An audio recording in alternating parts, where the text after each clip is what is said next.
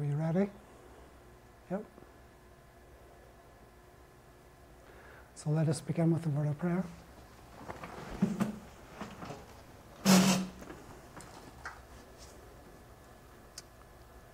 Dear Heavenly Father, we give thanks again that we can study together. We give thanks for the truths that you've been revealing. We ask that your mercy and love attend us, and that you forgive us of our sins. Father, help us to walk in your ways perfectly by your guidance, with your word and your Holy Spirit. We pray these here meetings be a blessing to those who watch them. Help me to deliver the message in a way which is clear and understanding to your people. We ask these things in Jesus' name. Amen.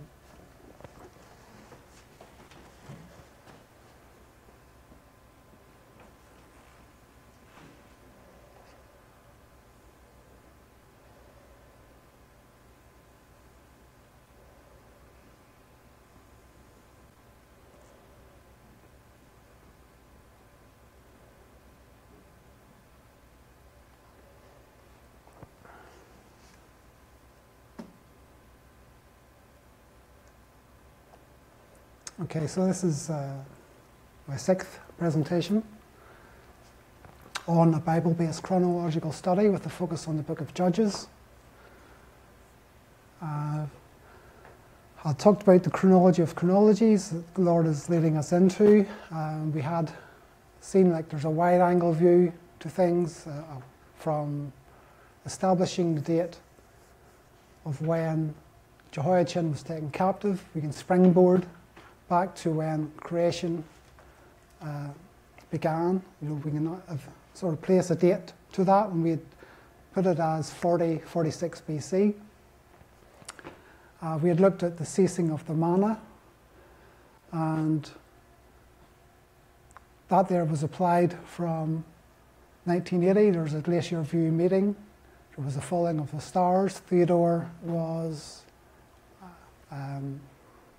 converted to Christianity, and that there exact period of the ceasing of the manna, from when the manna began until it ceased, can be exactly the same time period from when Theodore became a Christian and July 18. Then we looked at the last presentation about 300 years of the ark being at Shiloh, and just looked at some chronological patterns that just once you get this correct chronology, there's all these here time structures just seem to come into place. And I had referenced Ezekiel chapter 1 talks about wheels within wheels, and there what appeared to be confusion to Ezekiel, he then sees it as perfect harmony. And I think we had applied Ezekiel to this movement, and then when we are looking at previously to this here movement in history, chronology, it's hard to reconcile a lot of these here dates and so forth, but now things are now coming into perfect harmony for us. In this here presentation, I want to just look a bit further into establishing 1533 BC as the date of the Exodus. And then I will discuss the period concerning Joshua and the elders who outlived him, and Othniel.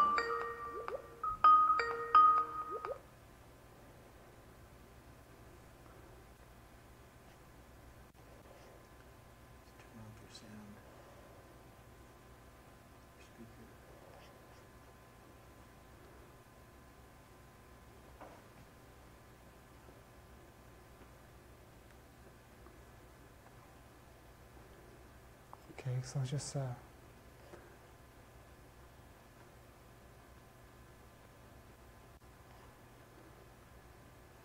trying to get it. Someone just phoned me on Skype. Yeah. Yeah. I don't so want if you turn off your sound, you can do Yeah. it. It won't bother you. Turn off the speaker. Okay, so after establishing the date 1533 BC, I will look at Joshua and the others who outlived him, and about Othniel as well, that sort of time period. So that what's that word?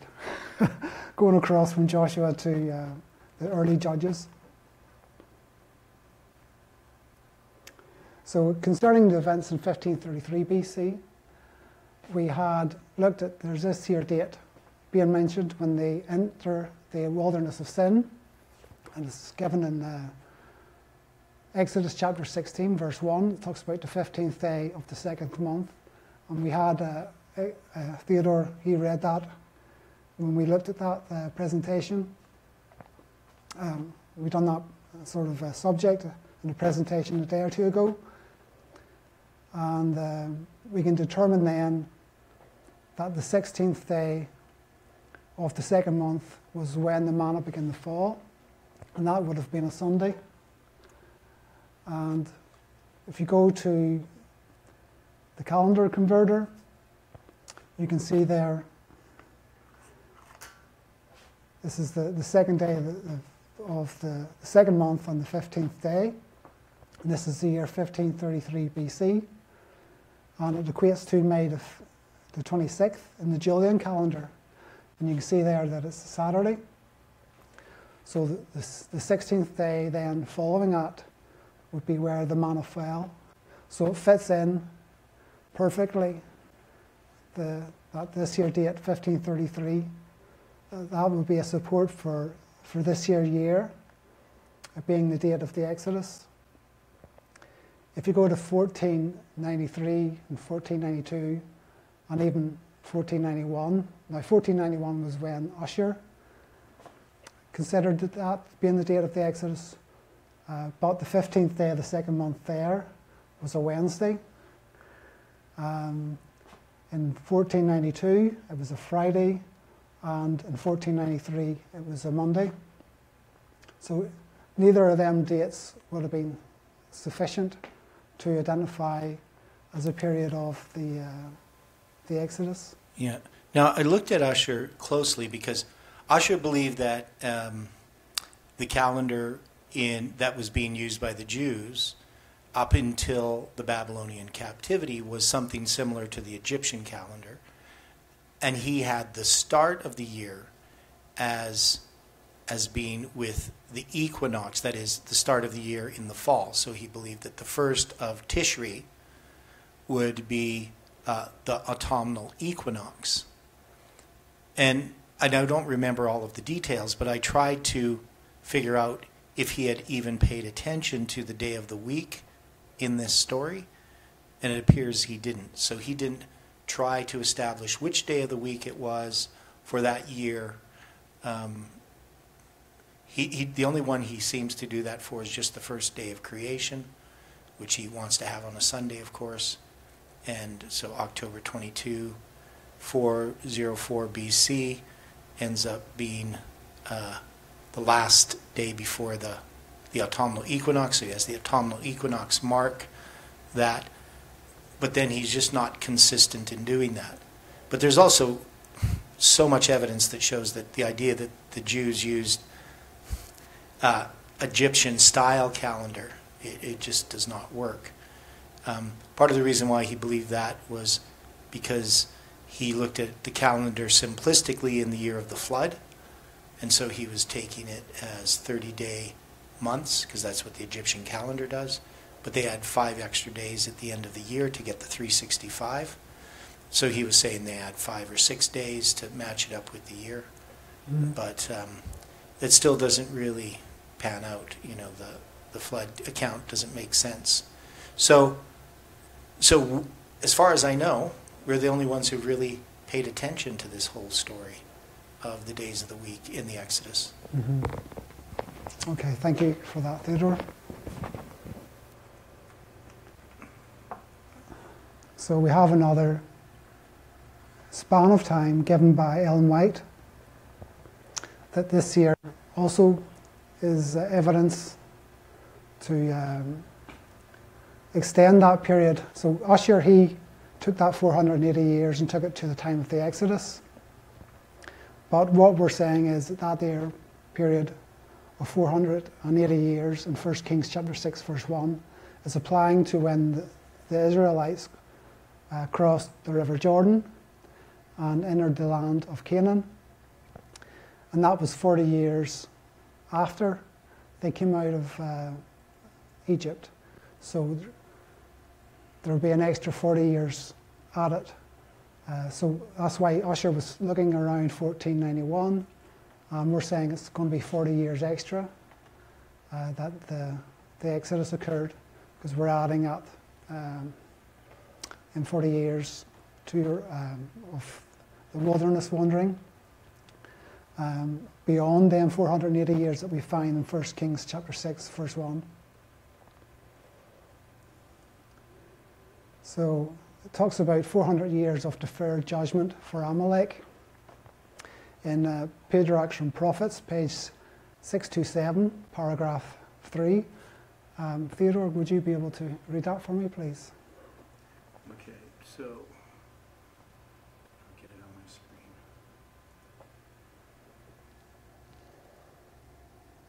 The Lord sent his servant Samuel with another message to Saul. The prophet said, "Thus saith the Lord of hosts, I remember that which Amalek did to Israel, how he laid wait for him in the way when he came up from Egypt. Now go and smite Amalek, and utterly destroy all that they have, and spare them not, but slay both man and woman, infant and suckling, ox and sheep, camel and ass."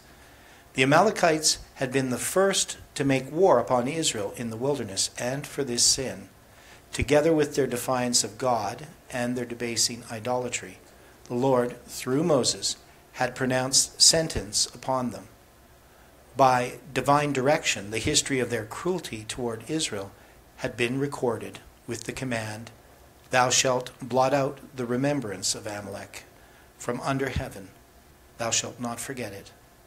For 400 years, the execution of this sentence had been deferred, but the Amalekites had not turned from their sins. The Lord knew that this wicked people would, if it were possible, blot out his people and his worship from the earth.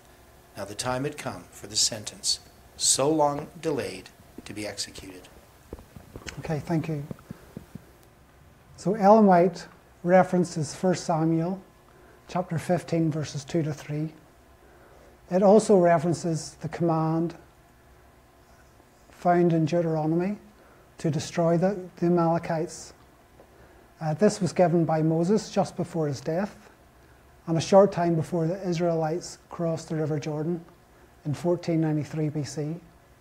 If the 400 years were to commence from when the sentence was then delivered to the children of Israel, it signifies that the command for the destruction of Amalek would have taken place in 1093 BC, some 4 years into Saul's reign. However, in reading the context of the command in Deuteronomy, we can derive a slightly later date of which to begin the 400 years. So it says in Deuteronomy chapter 25, verses 17 to 19, "Remember what Amalek did unto thee by the way, when ye were come forth out of Egypt, how he met thee by the way, and smote the hindmost part of thee, even all that were feeble behind thee, when thou wast faint and weary, and he feared not God. Therefore it shall be, when the Lord thy God hath given thee rest from all thine enemies round about, in the land which the Lord thy God giveth thee for an inheritance to possess it, that thou shalt blot out the remembrance of Amalek from under heaven, thou shalt not forget it." So I would put Moses delivering this here sermon in early in 1493 BC.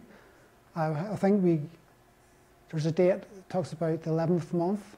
So the first day of the 11th month in Deuteronomy chapter 1, I think verse 3. And that would equate to about the 20th of February in that year. But he's saying when you get rest from your enemies round about, so that's when they've conquered the land of Canaan. They've set up their tabernacle, and they've been given their inheritance to some level, that they were then to enact that decree upon Amalek. So from this here passage we can determine that it was only after the children of Israel had defeated the nations in Canaan and had rest from their enemies that they were then to execute the sentence pronounced upon Amalek. Joshua 14 verse 15 tells us the land had rest from war after Caleb, then 85 years old, had seized possession of Hebron, which can be dated to 1487 BC, 6 years after the crossing of the Jordan. From then, 400 years brings us to 1087 BC, the year of Saul and the year that David was born. So I think we had originally sort of connected to the 4th year of Saul, but I'm thinking it's going to be after they've conquered the land, that then they were supposed, according to what Moses was saying, they were then in a position then to destroy Amalek. And so then 400 years then takes us to 1097, and Saul reigns 40 years, and then David, he's 30 when he begins to reign. So you can count back that David began, he was born in the 10th year after Saul was reigning 10 years anyway. So I would say that is putting it 10 years into Saul's reign. So if you're going by the idea that with Usher, that, see if I'll just draw it here, the screen. So with Usher, he has, say, I'll just put his date, 1491, and he has this year period of 480 years. That goes from there, from the Exodus to the fourth year of Solomon and the temple, and then you have 84 years of the kings of the United Kingdom, Saul, David and Solomon, and that would leave a period of 300 and I think it's about 356 or something, isn't it? Well, he has it there. It's about 350 years anyway. Mm-hmm. So if that was the Exodus, then you're going to have, then I suppose that's maybe, maybe I need to, I'll stop sharing. Well, it's not going to work out. No. He's going to be too short. Yeah, what it's going to do is it's going to put these 400 years going like in the 10 years into David's reign rather than Saul's reign. And it's Ellen White would have needed to have said something like 360 years rather than 400. So I just think that's it makes her statement a lot more credible when you have the Exodus taking place in 1533 BC.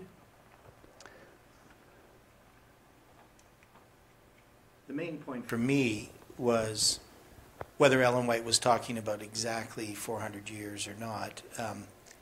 All I didn't want to have with Ellen White's statements was a clear contradiction of the chronology, because I know she can round things up or down. But if she had said, something like 360 years, then I would know, well, we're wrong. So it was after I had worked out the chronology that I really started looking at Ellen White's statements. Now, there are a few statements she makes that are contradictory or very imprecise, where she talks about 1,000 years between Abraham and Christ. And it's like, well, it's obviously not correct. It's like 2,000 years. But, it's something that she had written, not really, I mean, obviously it wasn't something she wrote for publication, it was published later. So I think sometimes some of the things that she's written are sort of round figures, but they're obviously, that one's wrong. But it's not like she prepared it for publication that way. So this is prepared for publication, this statement here, Patriarchs and Prophets. Yes. Okay, thank you. So just a summary of the support for 1533. We have Psalm 114.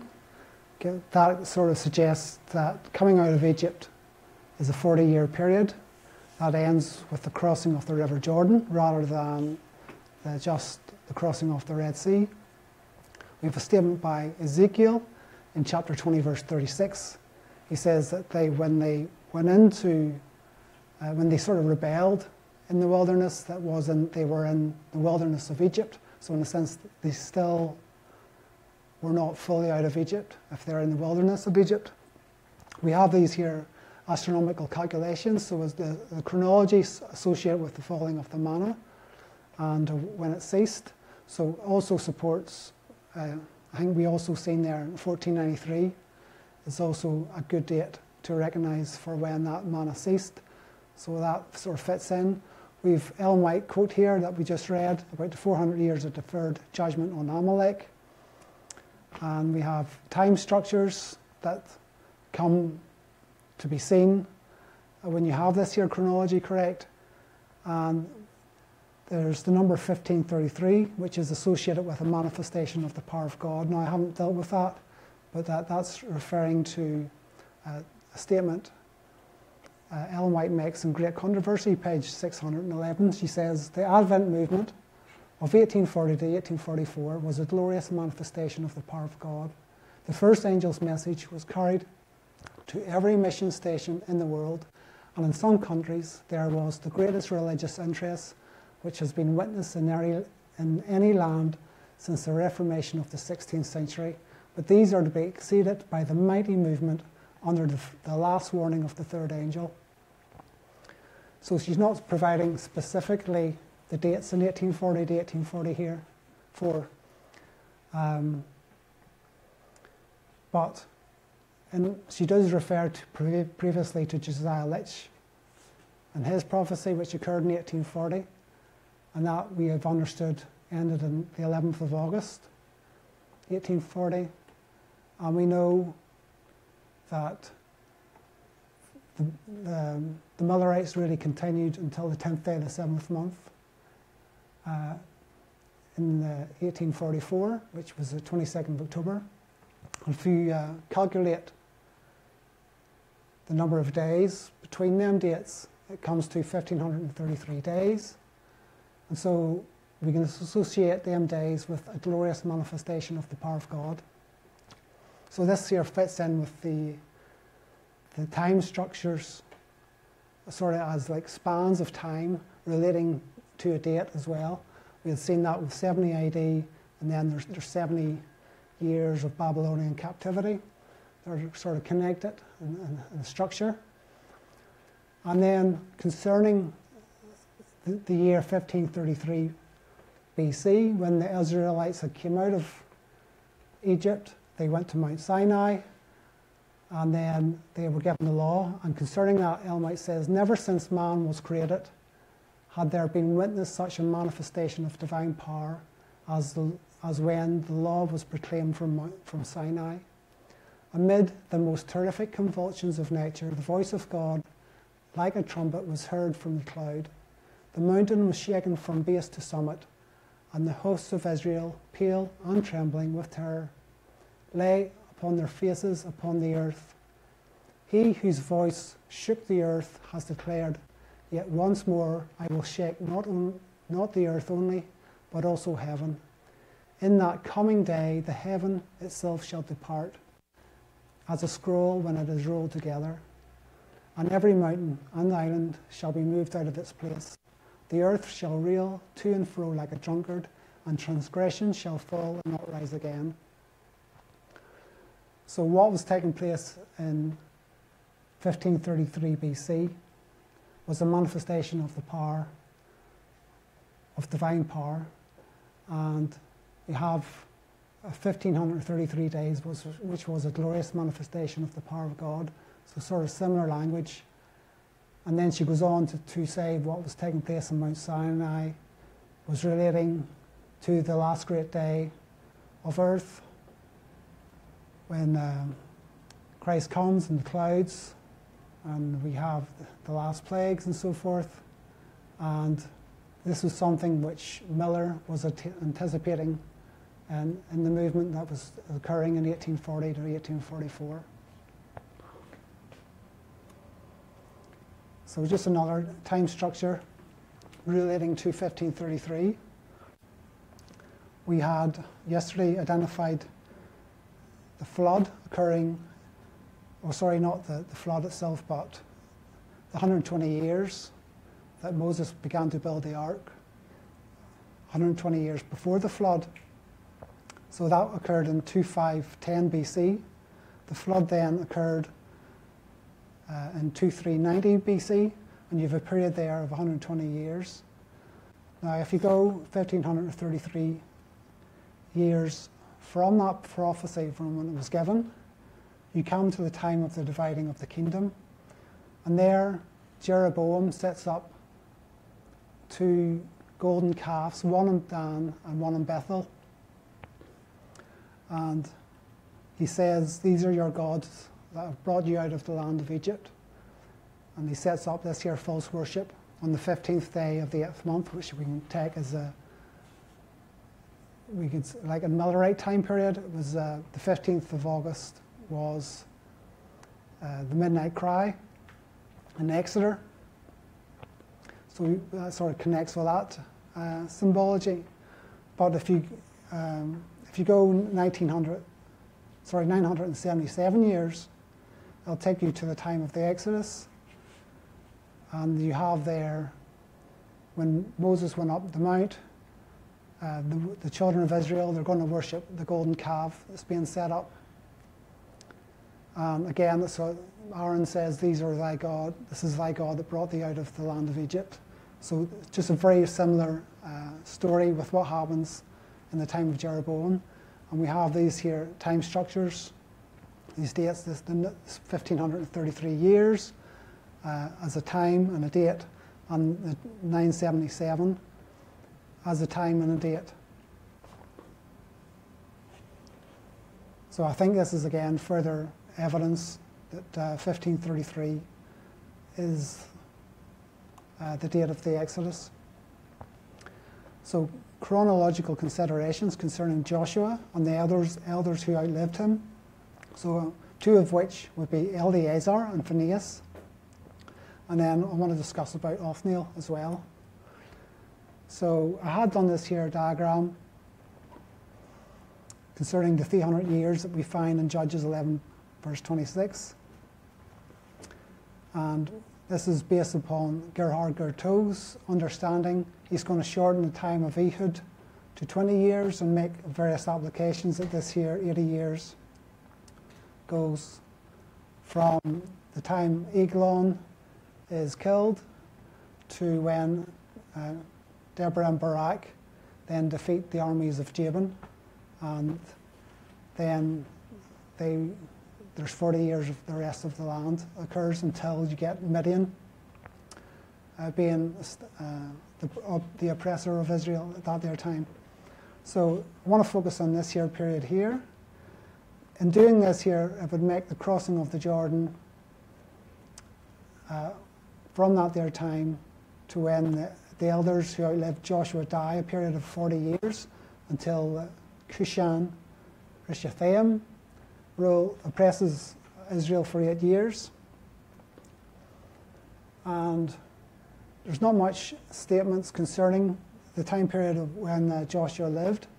I was saying that at the most he ruled Israel for 30 years because of a statement Ellen White makes. She says, except for Caleb, Joshua was the oldest person. Except for Joshua, Caleb was the oldest person in the nation of Israel. So that would have made Joshua slightly older than Caleb. And if Caleb was saying, in the context, Caleb was 85 years old. So therefore, I'm saying that at the least, that Joshua would have been 86 years old. And that would have meant that after he had given their land rest, that the most he ruled was a period of 24 years. But we don't have any specific time for how long Joshua came to, but the Bible says here a long time. Ellen White, she quotes Joshua chapter 23, verse 1, when she says, in this context, the wars and conquests ended. Joshua had withdrawn to the peaceful retirement of his home in Timnath-Serah, and it came to pass a long time after that the Lord had given rest unto Israel from all their enemies round about, that Joshua called for all Israel and for their elders and for their heads and for their judges and for their officers. So all we know that it is it's a long time. At the most, it's going to be 24 years after the land is at rest. Again, she says, some years had passed since the people had settled in their possessions, and already could be seen cropping up the same evils that had hitherto brought judgments upon Israel. As Joshua felt the infirmities of age stealing upon him and realized that his work must soon close, he was filled with anxiety for the future of his people. It was with more than a father's interest that he addressed them, as they gathered once more about their aged chief. Yet have seen, he said, ye have seen, he said, all that the Lord your God hath done all that the Lord your God hath done unto all these nations because of you. For the Lord your God is he that has fought for you. Although the Canaanites had been subdued, they still possess a considerable portion of the land promised to Israel. And Joshua exhorted his people not to settle down at ease and forget the Lord's command to utterly dispossess the idolatrous nations. So, some years, a long time, it's kind of very vague terms there. But I think I tend to like the idea that Joshua was the same age as Moses when he crossed the River Jordan. And we know he lived till 110, so he would have ruled then for 30 years, if that was the case. Judges... 40 years between that'd be... so he was 40 when Moses was 120, is that what you're saying? Yes. So when Moses crossed the Red Sea, he would have been 80. When Joshua crossed the Jordan, he would have been 80. That's what you're trying to say. Okay. I kind of like that idea, but I can't prove it. It is possible. So Ellen White, Judges chapter 2, verse 7 tells us, and all the people served the Lord all the days of Joshua and all the days of the elders that outlived Joshua, who had seen all the great works of the Lord that he did for Israel. So Ellen White, after quoting this verse, comments, Joshua's life of steadfast integrity closed. His voice was no longer heard in reproof and warning. One by one, the faithful sentinels who had crossed the Jordan laid off their armour. A new generation came on the scene of action. The people departed from God. Their worship was mingled with erroneous principles and ambitious pride. So even though it's saying that the people served the Lord, the previous quote there we had read, that Joshua had witnessed that there were things were beginning to deteriorate. So it's like a gradual process.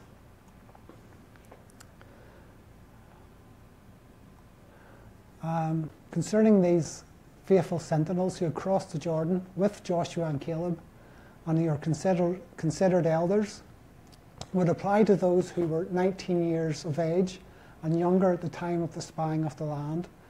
These would have been the oldest people in Israel next to Joshua and Caleb. Upon the entering of the promised land, from whom there would have been an age gap of at least 20 years. So after these elders died, Israel forgot God and were subdued by the king of Mesopotamia for 8 years. In their distress, they remembered the wonderful works of God and began to cry unto him. And the Lord raised up a deliverer for them, Othniel, Caleb's younger brother, and the Lord delivered the king of Mesopotamia into his hand. So this is going back just slightly, just after Joshua died, I think. Well, just talks about these here little ones. So these would be the elders. So Numbers 14, verse 29 and 31 describes them as little ones. It says, your carcasses shall fall in this wilderness, and all that were numbered of you according to your whole number, from 20 years old and upward, which ye have murmured against me. But your little ones, which ye said should be a prey, will I bring in, and they shall know that ye have despised, and they shall know the land which ye have despised. So Israel have crossed the Red Sea, they've gone to Mount Sinai, and then they've gone to possess the land. The spies are sent in. There's an evil report brought back by 10 of them, and the people despise the land, and God says, it's your judgment upon them. Your little ones will come in, but you will not enter into the promised land. So they were going to be dying within about 39 years of that time, while those who were very young and up to 19 years old were going to cross into the land of Canaan. And amongst them, Aaron's son and grandson, Eleazar and Phinehas, could then be considered as part of these little ones, or faithful sentinels, as Ellen White says, but for this to be so. Eleazar would have had to have fathered Phinehas when he was at the most 18 years of age. He would have been ministering in the tabernacle when he was under 20 years old. This was prior to the setting of the minimum age limit of 30 years. That was imposed upon the descendants of Levi in Numbers chapter 4. Another consequence of Eleazar being under 20 years old after spying of the land is that Aaron, who was then 84 years old at that time when the land was spied, would have had to have fathered Eleazar when he was at least 65 years old. Okay, Stephen. Mm-hmm. So couldn't there just be exceptions to that idea that that generation dies in the land? That, these people who are priests and so forth mm-hmm. aren't included in that? That they would be, younger than Joshua, mm-hmm. but not, really. There could be exceptions, but I don't think there needs to be. Yeah, there doesn't need to be. But, it is common just when you say Jotham, he survives the slaughter of the 70 sons. But it says 70 were killed, mm-hmm. but only 69 were. And it is kind of a Hebrew idiom. We do that sometimes mm-hmm. too. But it's very common in the Bible that they will say, these all died in faith having not received the promise. But obviously Enoch didn't die. Mm-hmm. So there can be exceptions in that. Yes. But it would just be of the general people. But That's we can see them exceptions. Yeah. But we could see these exceptions possibly as well. But I understand what you're saying. I'm just saying it is yes. possible that mm-hmm. there are exceptions. My personal understanding is that apart from Joshua and Caleb, the only ones then when that spying of the land took place were those 19 years of age and younger crossed into the Jordan. Mm-hmm. So I'm saying that Phinehas and Eleazar would have been under 19 years of age. And because Phinehas is Eleazar's father, therefore he would be at the most 18 years of age when he had fathered Phinehas because Phinehas actually was born just prior, I believe, to the plagues. So in the context of Exodus chapter 6, verse 25, it says that Eleazar, Aaron's son, took him one of the daughters of Bethuel to wife, and she bare him Phinehas. This is mentioned prior to the occurrence of any of the 10 plagues that were brought upon Egypt. So it's not unreasonable, you know. Mm-hmm. So you fathered your father when you were 18, so it's sort of, it's not a, I don't think there's any need to sort of make any exception in this here case. So there it says about, in Joshua chapter 24, verses 29 to 33, tells us, and it came to pass that Joshua the son of Nun, the servant of the Lord, died, being 110 years old. And Israel served the Lord all the days of Joshua, and all the days of the elders that overlived Joshua, and which had known all the works of the Lord that he had done for Israel. And Eleazar the son of Aaron died, and they buried him in a hill that pertained to Phinehas his son, which was given him in Mount Ephraim.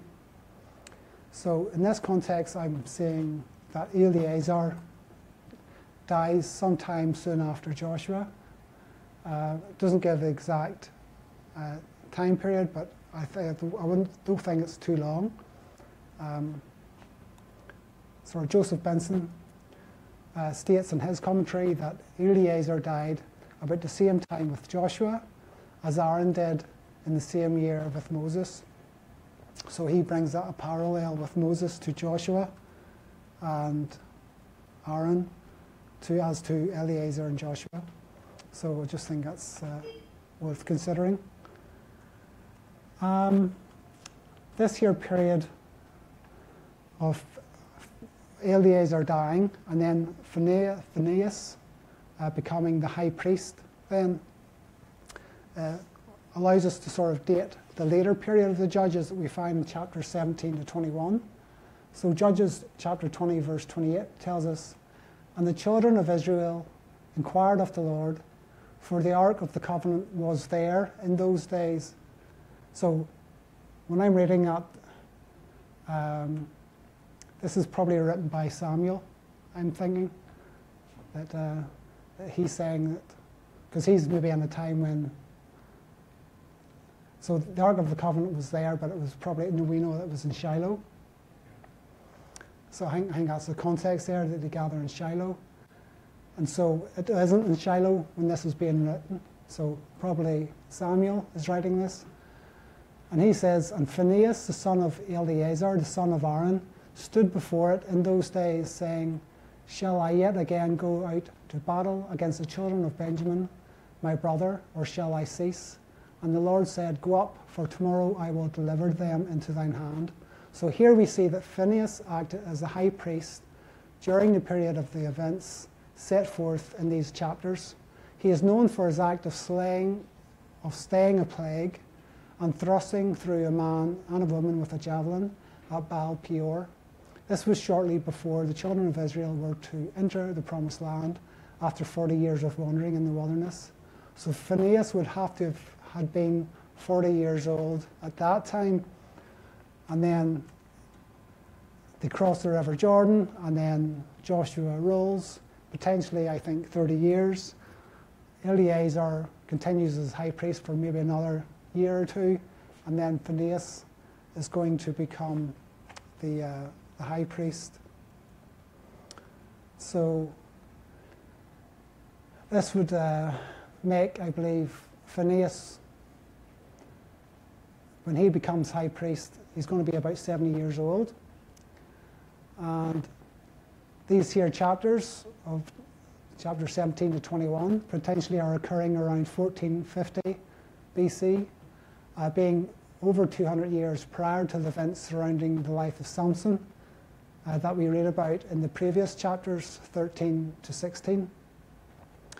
So Phinehas should then be included in the elders that outlived Joshua, who had seen all the great works of the Lord that he did for Israel, of which we are told that in those days the people served the Lord.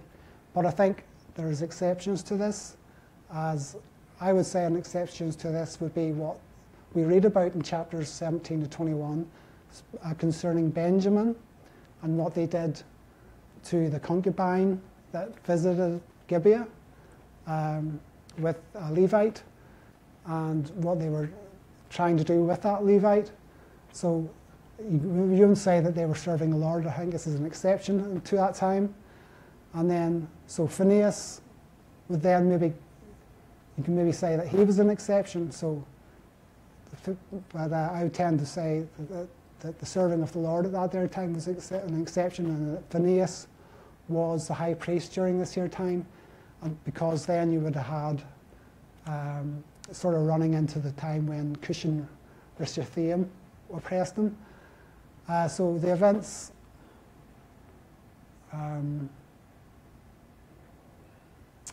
so I want to try and draw it out in a timeline. These here, I'll just stop sharing.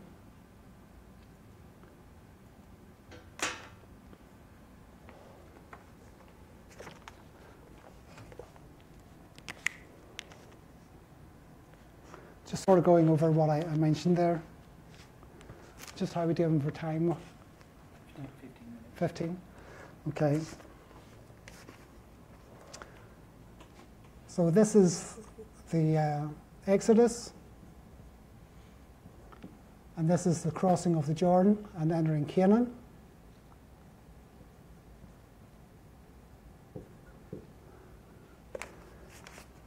This is a period of 40 years. And after they cross the Red Sea, they go to Mount Sinai, and they're there for just over, well, maybe just under a year. And then they come out of there and go and spy out the land for 40 days around this time. And this would be like say 1 year and 4 months approximately. We don't know for sure. And this is going to be when Joshua and Caleb are told they're going to cross here, and those who are between 0 and 19, as well as Joshua and Caleb are going to cross at this here point here.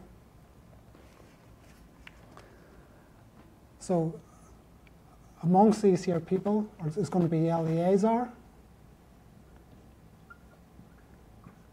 and Phinehas. I think that's how you spell it. Not too sure, maybe. Might not have an H, I don't know. So for Eleazar to be 19 here, he would need to have been fathering, so this would be a period of 18 years. So Phinehas would probably have been born around this year time, just before they cross, before the plagues and before they cross the Red Sea. And this here point here, Aaron, he's going to die. I think that's Aaron. And he's going to be 123. So therefore, he would have been about 65 years old when he fathers Eleazar. I'm going to just put in here that Joshua rules Israel for a period of 30 years. Could be less than that, but it's not going to be more than that. And then he's going to die aged 110. And Eleazar is going to die soon after that.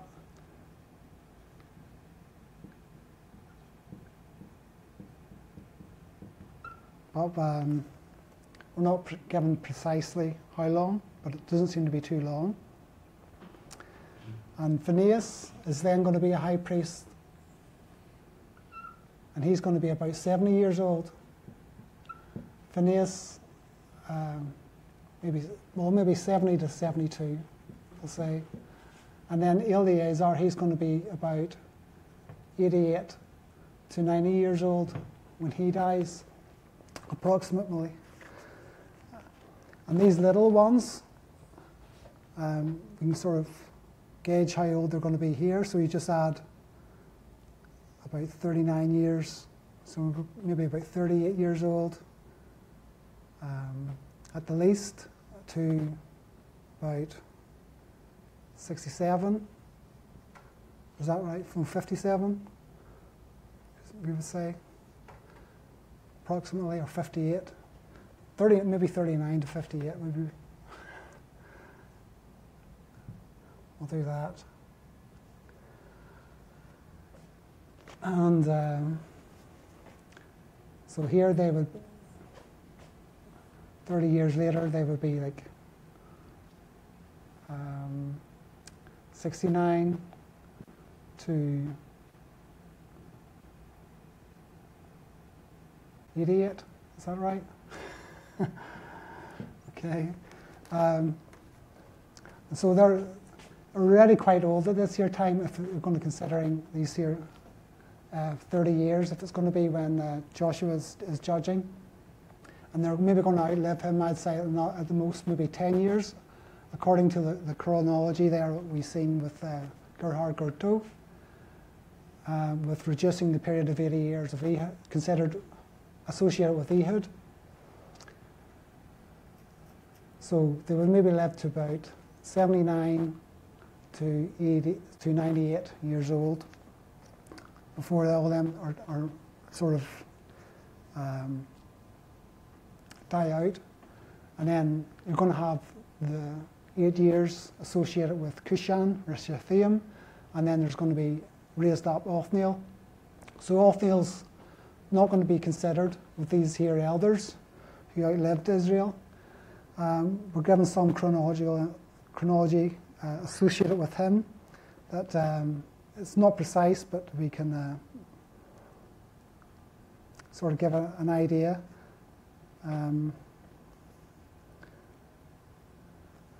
So, yeah, I'll just discuss about Othniel. I'll just share again.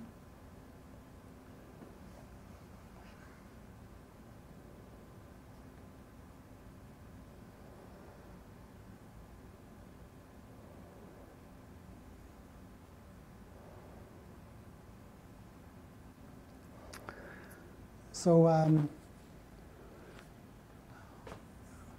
if you go on to read then about Judges, the book says, "Now after the death of Joshua, it came to pass that the children of Israel asked the Lord, saying, 'Who shall go up for us against the Canaanites to fight against them?'"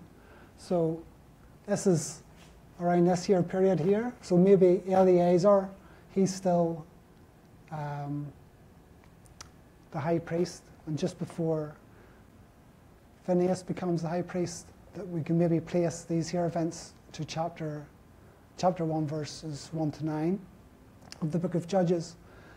And I'll not go into detail, but Judah then joins with Simeon, and they attack the Canaanites, and then there talks about a king in Bezek called Adonai Bezek, and they fight against him. He had cut off the thumbs and the toes, the big toes, of 70 kings, and he's going to get his thumbs and big toes cut off as well. And then the children of Judah, they're going to fight against Jerusalem and take it, and they're going to burn it. And afterwards, the children of Judah went down to fight against the Canaanites that dwelt in the mountain and in the south and in the valley. So this is going to be taking place potentially around this year period of time, after they came out of into Canaan, about 30 years maybe. So I just need to blow my nose and just excuse me.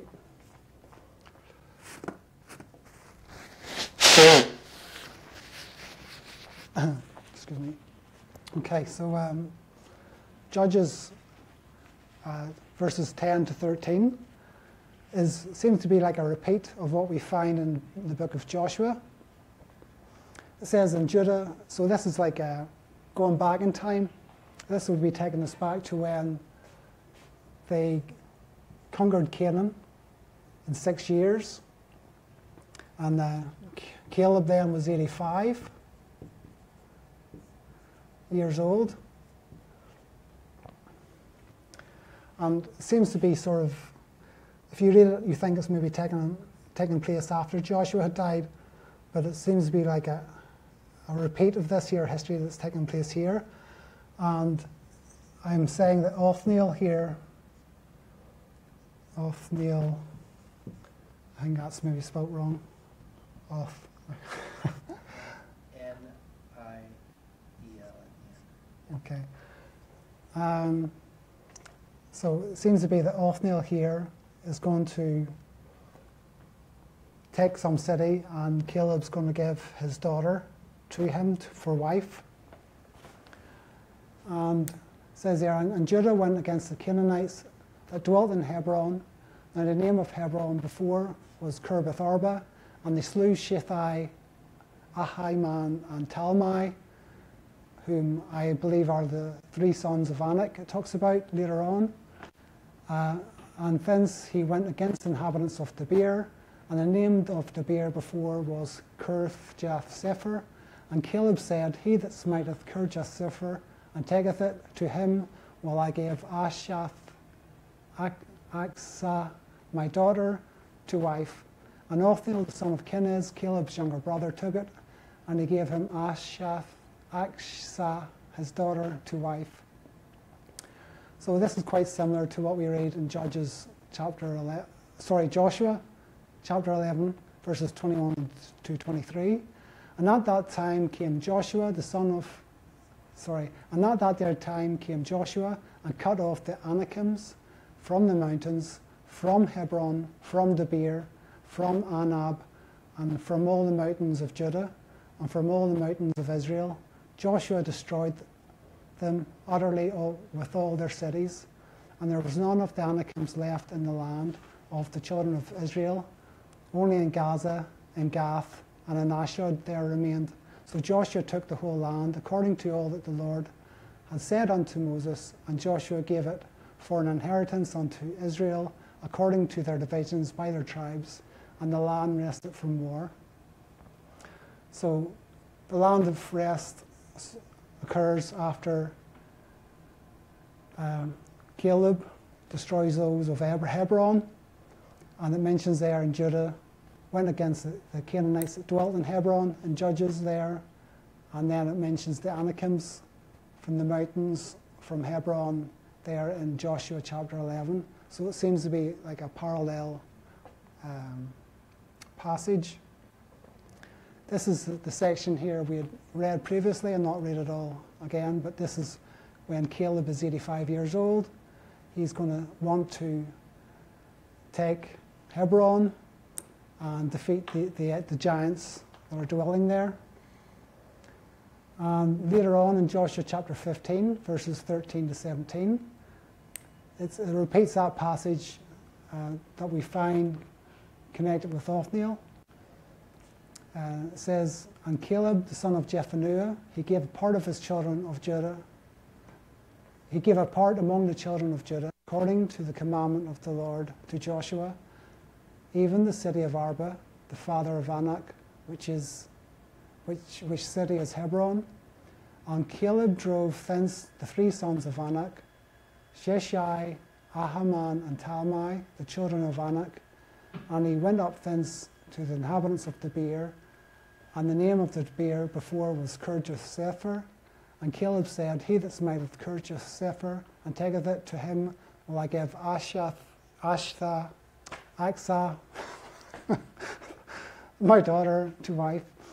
And Othniel, the son of Kenaz, the brother of Caleb, took it, and he gave him Achsah, his daughter, to wife. So we're time finish? Well, yeah. So the point of this, is there a period in where we can mark that they get rest from their enemies? Like, you have the 6 years. I know Yes. the Jews mark 2 periods of 7 years, Mhm. but they probably do one as inclusive. Mhm. Um, Well, you could mark 7 years if you're going to include Heshbon and Yeah. Aroer mhm. and the cities of Amorites and Yeah. Og, Bashan. I just think they count inclusive in that 6 years. But what about when they get rest from their enemies? Are you putting it a period of time there after those 6 years? Well, initially, the initial rest I'm putting here, 1487 BC. So 30 years, well, 24 years later, it's going to take you to 1463 BC. And this is when I think Joshua dies, Mhm. at the most anyway. He dies then. And then we have this here, Judah then Mhm. going in against Bezek, Yeah. the king of Bezek. So there's another kind of, there's an White statement says that, Yeah, but so this They- is they- going to they- be before, Mhm. so this is, they're entering into Canaan, there's Mhm. still this period of time. All these different events happen. And then the elders, so when the elders particularly die, you're going to place that as, that's when Cushan Rishathaim comes into play? yes, Yeah. Okay. So it's just, you're filling in that period Mhm. there. yes. And so that's going to be placed where? So I'm thinking there's going to be a 10-year period, Okay, a 10, these- and then, and then there's going to be have that 8 years of Yeah. Cushan. yeah. Okay. And then we'll get Othniel. And I'm saying, And Othniel, he's there long before that, so he's fairly old by the time that he comes against Cushan Rishathaim. so I'm saying chapters 17 to 21 are Yeah. taking place in this, In that 10 in years. this Yeah, period. okay. So even though it says that they served the Lord all the time of Israel, in a sense you can certainly see the rest of the tribes apart from maybe Benjamin and Dan are still pretty zealous for the Lord in the sense they're still. So I think there's maybe exceptions there, but I think as a general thing that they are still serving the Lord. You have Phinehas there, so they're generally for him. Okay, so yeah, okay, we'll close with prayer.